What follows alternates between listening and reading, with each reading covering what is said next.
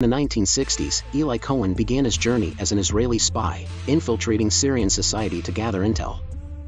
Speaking fluent Arabic, Cohen gained the trust of Syrian political figures, learning their secrets. Cohen first went to Argentina to establish his cover and build connections with the Syrian expatriate community. After moving to Syria, Cohen sent crucial intel to Israel, providing valuable information on Syrian military activities. Cohen's cover was eventually blown, leading to his capture and execution by the Syrian government.